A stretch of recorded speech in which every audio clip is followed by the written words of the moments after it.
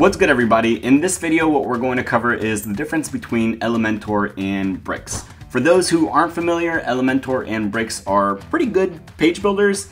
I will try to be as objective as possible when comparing the two to really just show you transparently how these two compare when you start to really put together a website. I won't go through a whole tutorial of how to use the two.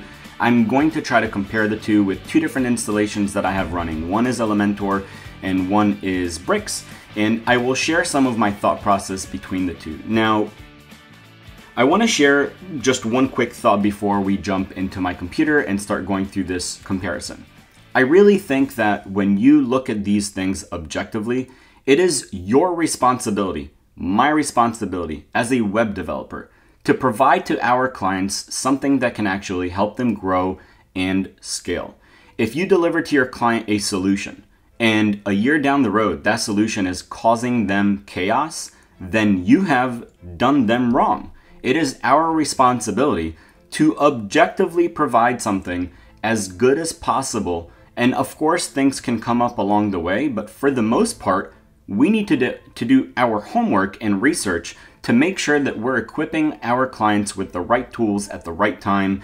And I think that Elementor has kind of been the one to break barriers and become like the most mature all-in-one solution when it comes to using WordPress and like a no-code page builder that these two are offering. But again, when we look under the hood, hopefully you will agree with me on some of the things that we do along the way. We're going to keep it very simple. We're not going to run through an entire tutorial of each of them.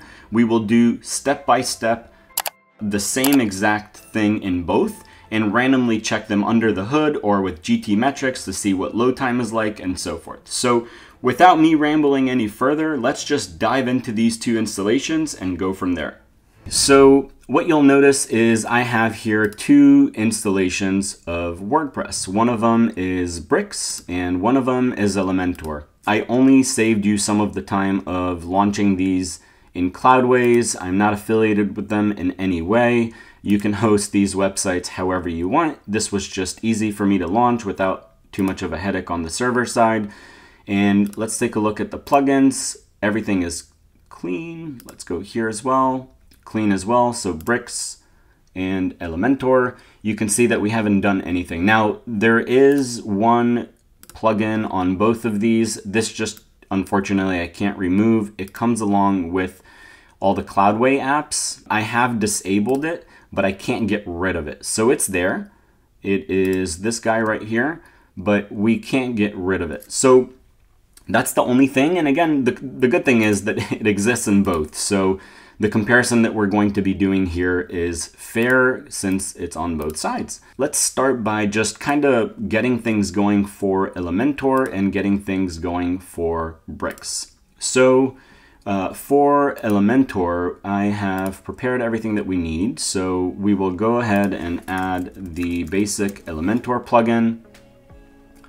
And this is the Elementor plugin, over 5 million installations. This page builder really broke barriers when it comes to using it and producing really nice, pages and websites without having to use code at all. So I'm just trying to go through all these steps. Now let's get the site name Elementor. We'll keep it at that, so just skip. I don't want to add a logo, skip. I don't want to browse through anything, skip. I just want Elementor. So here we are. So I'm going to hit continue. Let's activate container. I don't want anything, I just want the plugin. So let's see, we got Elementor. I'm going to add now Elementor Pro. So our agency, since we used to use Elementor, I still have a subscription for some of our legacy clients that are on it. A lot of clients, we've moved them to Bricks. Since we handle all the maintenance and hosting and whatnot, it saved us a ton of headache. Let me connect and activate Elementor Pro.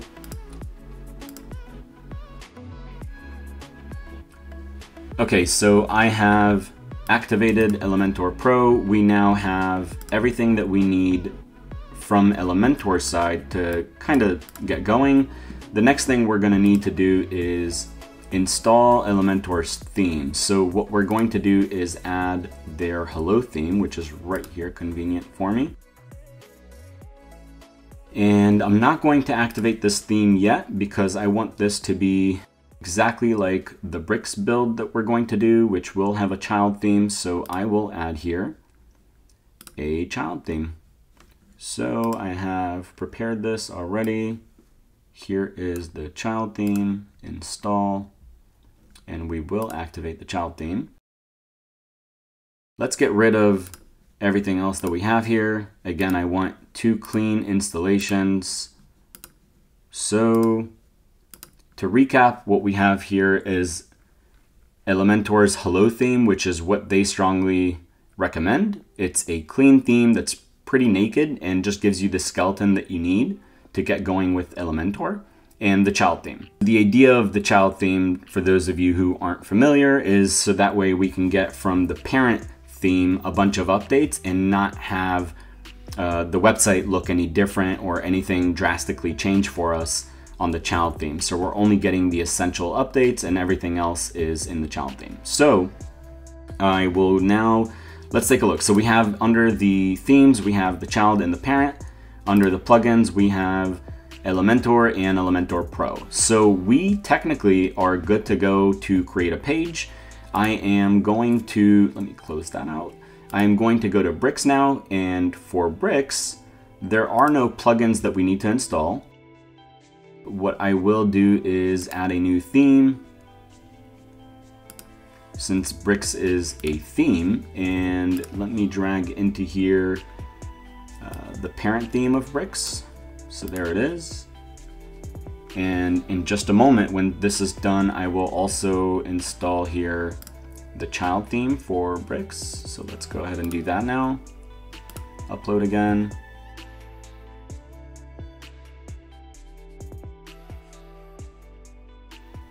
And this one we do want to activate. And let me just activate the license here as well. So I have to go to BricksBuilder. Now, you technically might not have to do this. The reason you have to do this for me is because the way that we're working now is by whitelisting websites that we work on. That way our license can't get jeopardized in any way. Okay, so all I've done here is fast forward a little, that way I can activate the Bricks license and we are good to go. So Elementor is activated and ready to roll. Bricks, let's take a look at what we have here. It looks like I still have some themes I gotta get rid of. So let me get rid of these themes so the installations are exactly the same. Okay, so I have here the child theme, parent theme, and here as well, child theme, parent theme. Let's make sure we're using the latest and greatest. All right, so we are good to go. For plugins, again, Bricks doesn't need any additional plugins. For Elementor, it's a lot different the way that it's built, so we're going to need Elementor and Elementor Pro. The hello theme wouldn't really do anything or allow us to really build anything without these two. So these two are essentially the page builder. This one is kind of the basic version, and this one is with all the bells and whistles and latest and greatest that they are releasing. Let's go ahead and dive in here. So I'm gonna go to all pages, and I want to trash everything that's here, and I'm gonna go to all pages here, trash everything that's there. Again, we want a really clean installation, so now let's call this the home page, edit with Bricks, and let's create another page here. This will be the home page and edit with Elementor. So we have the same exact build. It looks like Elementor is taking a little longer to load. Again, these installations are exactly the same on the same server.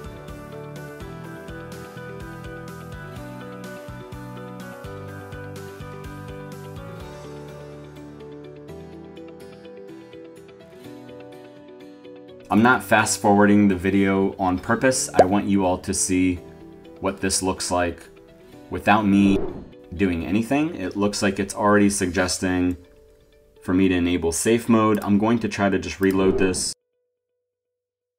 Okay, so it looks like it loaded. So let's talk about what just happened. This is something that happens, I wouldn't say often, but it comes up. And it comes up in the most annoying of situations. Sometimes you're just coming in to do a quick update, and all of a sudden the builder is not loading or something is acting up. The BricksBuilder was built with Vue, which is a super fast and lean JavaScript framework, and Elementor is not. So again, we're dealing here with two different plugins that are working together to provide us this. Elementor, in all fairness, is a lot more mature. So there are a lot more plugins and integrations that you can kind of get going right out the box, where with Bricks, you won't have that yet, or you'll have some limited option. But in the past year or so, Bricks has matured a ton. I'm gonna go ahead and just add let's do a section. Let's go from here. I'm gonna add, so it added a section, and let's take a look at the navigator that way, and let me squeeze it over here so this looks exactly the same. So we have here a section, then a column, and now I'm gonna throw into it just a heading. So let's just say Bricks versus Elementor demo. So I am going to hit publish. And let's do the same thing here. So I will add a section, and it automatically added a container for me. Let's add a heading. And in this heading, I'm going to say the same thing. Let's do Bricks versus Elementor demo. Okay, I'm gonna hit save, and let's go back so that we can preview. Again, Elementor is just a little slower and choppier. New options, now you can choose where you want to go on the site or the following. Let's just do WordPress dashboard, apply, leave page. Okay, so I wanna make sure that when you load this website, you do get the page. So it looks like we just need to define the page. So I'm gonna go to settings here and into reading, and where it says your home page, I'm going to change it to be the home page. And now when I refresh here, there it is. So that's what we just built, Bricks versus Elementor demo. And let's go to Bricks and view the same thing. So I'm gonna go to this home page and grab that. And hello world. So it looks like we need to go and do the same thing here.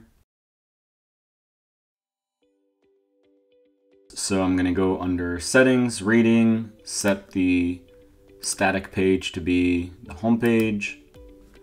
And now when we go to Bricks and refresh, so now we have the same exact build for both of these. Now, let's take a look at what's happening under the hood. So I'm gonna right click and inspect, and I wanna take a look at just what we added here. So in Bricks, we have here a section like we added, and then we have a div, and then we have our H3 tag, which is Bricks versus Elementor -demo. So this is pretty much the entire section that we just added. Let's take a look at Elementor, and here is where you really start to see the difference. So it looks like there's some style stuff above our H2 tag that I did not add, and it looks like there's a div above our H2 tag, and I will keep going up. There's then another div, and another div, and another div, and another div. This is crazy. And then finally the section that we added. So this is our section, and within it there is a bunch of div tags that come from Elementor until we finally have our H2 tag. And this highlights to us the biggest fundamental difference between the two. One of them requires 2 plugins just to get started, and then those plugins add a ton of bloat in order for you to actually get going. And all I did here was add one single heading, and I have here 1, 2, 3, 4, 5 different div tags, and then finally my section, where with Bricks, all I have is my section and then a div and then h3. So imagine if you started to build out a website like this, how crazy it would get to start maintaining the Elementor build. Now, in all fairness, you can really build a beautiful website with Elementor. The problem becomes when you need to maintain it. The bigger the website gets, the harder it is to maintain because there's so much bloat. Now, let's take a look at the back end a little bit. So I'm going to close this and let's dive into what's happening behind the scenes. So I'm going to go here to, we are in Elementor. So let me go to the Elementor settings, and I'm going to go here as well to the Bricks settings. So here's another huge difference. With Elementor, we have some general stuff and then integrations that we can start to add API keys for something like MailChimp or Facebook SDK, if you're advertising, if you want reCAPTCHA, things along those lines. Then we have some advanced features and then some more features. In Bricks, we have general, then builder access, templates. So this is pretty cool. You can add here a remote location of your template, and you'll have access to a bunch of other templates that Bricks didn't provide to you in the beginning. Now, you can keep changing this URL to pull in different templates, and it's really cool and smooth the way that it works. With Elementor, you would have to have maybe a different plugin and so forth that would allow you to pull in a bunch of new, themes. So one huge one is Elementor Kit. If we go into plugins and add new, if we type in here, I'm not going to go through adding it, but if you type into here Elementor, you just see all. So this is a big one, this is a big one, this is a big one. And typical builds with Elementor can really get to a point where you have about 10 to 15 plugins minimum to really get things going. With one, you get this feature, with the other one, you get, different themes and designs, and it adds on. And the fact that you start off with 2 plugins as it is quite a lot, and it gets harder to manage. There's more vulnerability here, there's a lot more to it. With Bricks, another big thing is the performance. So we're gonna run a test on that in just a minute. Now, you can get to a point where your Elementor build is pretty good when it comes to loads and speed, but what you need to do on the Elementor side is, again, you would go here to plugins and maybe add something like auto optimize or whatever it's called, and you would start handling, let me see here, I forget what it's called. We can maybe just type performance.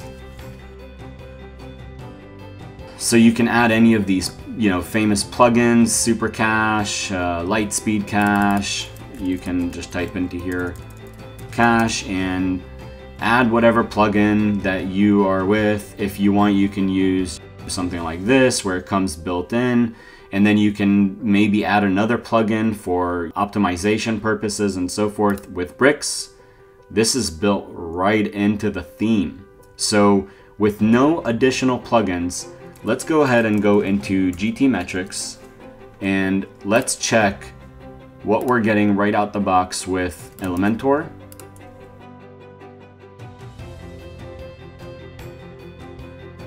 So not too bad, 612 milliseconds of load time. I'm going to take Bricks as well, and we'll do a comparison and run Bricks. Okay, so right off the bat, we can tell that the page from Elementor is 4 times the size of Bricks, and I haven't done anything.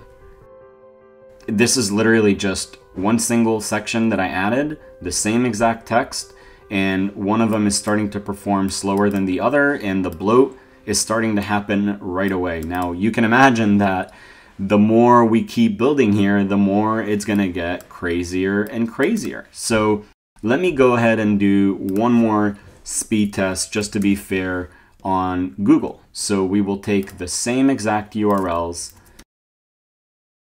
throw them into Google to see what they are grading this website as. So which one did I take here? This is the Bricks version. we can go ahead and open this again and we will run the Elementor version. So I will take the Elementor side and analyze. Okay, so Bricks is already done. It looks like we're pretty close to 100 across the board. SEO, that's fair. I haven't really updated anything on the site for SEO to be good, but you can see right off the bat again that Bricks is pretty darn solid when you get up and running. And Elementor, we already lost a few points on accessibility and performance. SEO, again, that's fair. We haven't done anything for SEO to actually be good. So that's fair. I would expect that. Let's see if we scroll down a little bit. First content paint, 1.5 seconds. Here, 2.5 seconds. So again, if we're comparing the two, I haven't done anything. All I added was a single line of text. And we can already see the differences. Now, if we want to take it, to the next level, we can go back to both pages and on both sites, let's edit with Elementor, and we don't need, we needed that one. I'll go back to it and let's go to our home page here with Bricks and edit with Bricks. Okay, so in Bricks, let's go ahead and add maybe another section. And in this section, let's add, say, an image. Throw that into the container in there. So that's where we want it. And I'm going to add, this image is 122 kilobytes, nothing crazy. So there it is, save. And we will do the same thing. There it is again on Elementor. Let me refresh here and here we go. Now people are going to comment that maybe you got to increase the server's resources and so forth. That way these issues don't arise. I promise you, this stuff happens with Elementor all the time. Let's do the same thing. We're going to add another section. In this section, we're going to add an image. And for this image, we will do the same exact image. So no alt text, just 122 kilobytes, the same exact thing. And let's hit update. Okay, so because I ran so many tests, GTmetrix gave me a pop-up to log in. So I went ahead and logged in. I'm going to do this once more. Here is the link for Elementor. So we will run this test again. And as soon as that is done, let's refresh here just to make sure. Yep. So we'll take the Bricks URL. Okay, so we're starting to march towards around a second of load time. And let me hit compare and put the second one and hit compare. And now it's going to run the second test. Let's take a look at what we got already from Google side. So from Google, again, I hit analyze already and we can see the images here on both. So the images are on both, and this is the Bricks one. We can see it from here. So it looks like Bricks so far has not, we started with 99, 100, and 100, and we're still at that point even when adding the image. And it looks like with Elementor, we already lost a few more points. So again, I haven't done anything. I just added a heading and an image. So let's take a look now, and this is just the beginning. Can you imagine a full-blown website? So let's take a look now at GTmetrix. And with GTmetrix, we see that Elementor is already getting close to 1 second. Bricks is still holding on pretty strong. The total page size, understandably, I added here an image, increased on Bricks side, but with Elementor even more. And the amount of requests that we're making is still a lot more on Elementor. So again, you can just understand where this is headed. The more elements and things that we're going to add, the more we're going to need to combat what Elementor is doing under the hood, so that way it's still efficient. So on one hand, you get a lot of bells and whistles with Elementor, but on the other, you need to start battling with the way that this thing is built from the ground up, because it's going to get pretty crazy. And we already have, to remind you, with Elementor, we already have here 2 plugins and we haven't started yet. So assume we add a security plugin, maybe a backup, maybe a caching plugin. Very quickly, you find yourself with close to 10 plugins and you haven't even gotten really going with your website. With Bricks, we're really finishing websites with 1-2 plugins at most, mainly for security and backup, and that's about it. And then it's more of like a case-by-case scenario where we're adding maybe something specific. Otherwise, you can already see that this is gonna get pretty crazy. Let's take a look again under the hood. So this is Bricks, and let me get Elementor. Let's put these guys right side by side here. So let's take a look at the image tag this time. Here we are with Bricks. We have a section, then a div, then the image. Elementor, let's right click, inspect. Here's our image. Again, it's throwing some styling in there. And then the div, and another div, and another div, and another, and another, and then finally the section. So again, 1, 2, 3, 4, 5. We'll ignore this. So 5 different div tags were slapped on top of one another in order to get to a point where I have here a heading tag and then the image tag. This is just chaos. Okay, so I don't think that we need to keep building here for you all to understand where we're headed. All I did here was add a heading tag and an image tag. On the Elementor side, I found myself with over 10 divs, and with Bricks, I found myself with 2 sections, nothing really bloated, and the exact elements that I added, which was a heading tag and the image tag. Way cleaner, way faster, way smoother on the front side. On the back end, Bricks is built with Vue, as I've mentioned already, and Elementor is not. So you have a super fast experience with one over the other that's fully bloated on the back end as well. One requires you to have on the very basic level 2 plugins, the other one, no plugins. If you really want to deal with a super efficient page builder that lets you do everything you want, I would go with Bricks. If you somehow feel the need for AI on the back end and want some extra bells and whistles that you might find when really looking into little details about the differences between Bricks and Elementor, stick with Elementor. But I promise you, it'll be super challenging for you to actually scale your agency or whatever you're doing if you stick with Elementor long term. The more you add, the more you grow, the crazier it gets with the code on the front side and on the back side. And that's that. I hope you enjoyed this video, and if you'd like to support the channel, give it a thumbs up, and don't forget to subscribe.